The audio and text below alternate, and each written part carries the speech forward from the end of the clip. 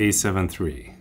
I guess you can say that this is the camera that started everything here on YouTube. And it's something that I'm super grateful of, and something that I never could have really imagined, because when I started this out, I was working at a job that I didn't like, and I had no idea what to expect if anything went well, because I didn't dare to hope that everything would go well. But I was sitting here in the office today and like kind of reflecting on where I'm at right now and how the journey has been so far and how quickly everything has passed by.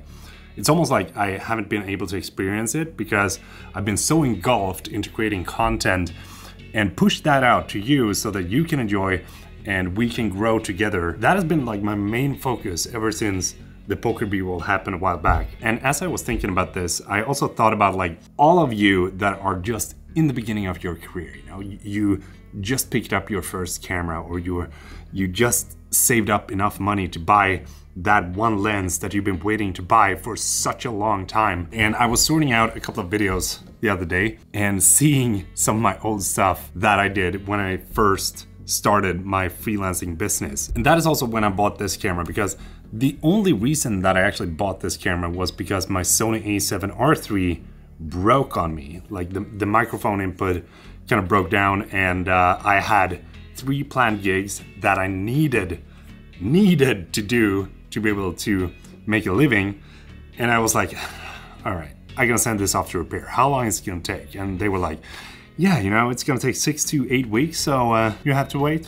And I was like, no way. I said like, okay, send it off to repair, and I wanna buy a new camera. Like, I wanna buy the Sony A7 III because I heard it's similar to the A7R III. He was like, yeah, it is. Are you sure you're gonna buy a new camera? Because like this, you're just sending off this one to repair. And I'm like, yeah.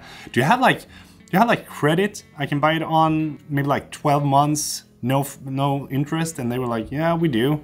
You can apply for it right here. And then I applied for it. Then I was like, man, am I really gonna do this? Because this is a lot of money. Like, it's a lot of money, and I really need these jobs to fall into place. And after I was done with the jobs, I was like, am I going to sell the camera or am I going to keep it? And then it kind of like occurred to me that I can make a comparison video of this, upload that onto YouTube towards the A7R III, and I can actually keep it as my B camera because it paid itself off with the gigs that I did, and it also generated more gigs that I could do later on. And looking back at like the whole freelancing career that I've done, and this that we're doing right here in YouTube and all that, I think that this piece of equipment right here has been the absolute best investment that I've done. I got to learn this camera inside out. Like I tweaked the settings to fit my style of shooting.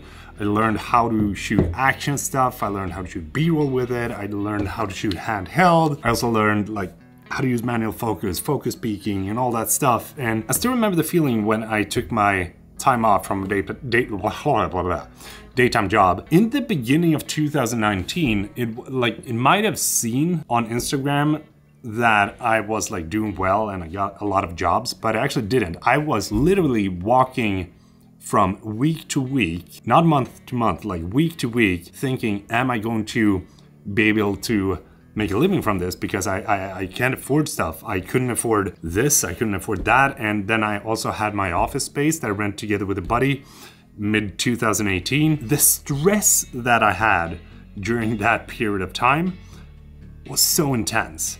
But something that I learned from that time was like the hunger that you get when you really want to do something. And I've talked about this before, but I do think that everyone has like a surge where you can like channelize, do you say that? Channelize? Channel all your energy that you have left into one like majestic thing that you can accomplish. And I think that that is exactly what I did in 2019. What I did was that I set up a goal for myself to go out, shoot each and every sunset that I could and sunrise for the entirety of February and March. And then I also set a goal for myself to start uploading like frequently to YouTube, at least like 2 times a week. By doing so, I also learned so much about the gear that I was using and how to get the best possible footage out of the cameras that I was using as well. Even though I haven't gone to film school, I haven't studied or anything, like I dropped out of school when I was 15 years old. When I'm doing something that I really enjoy doing, that is when I want to keep doing that forever. And if you are in that position yourself and you're thinking like, I really want to do this, I really want to do what Peter does, or I really want to do something else, you know, it doesn't matter what it is. If you are thinking about that, then invest every single minute that you can spare into creating the future that you want to have. Damn, that was a deep one. And even though the A7 III has been like such a good companion to me, I am going to say goodbye to this because I'm going to sell it, and it's always going to have a special place in my heart.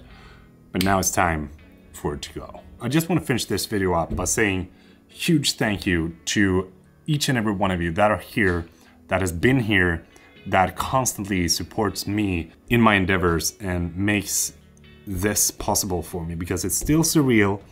I probably will never get it, and I'm super grateful that I'm able to do this. And there's so much in the pipes that I would love to share with you, but it's coming eventually, so stay tuned for that.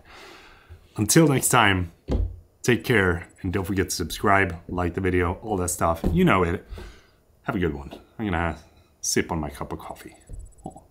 Hallå! Såklart! Vi glömde ju knäppen, va?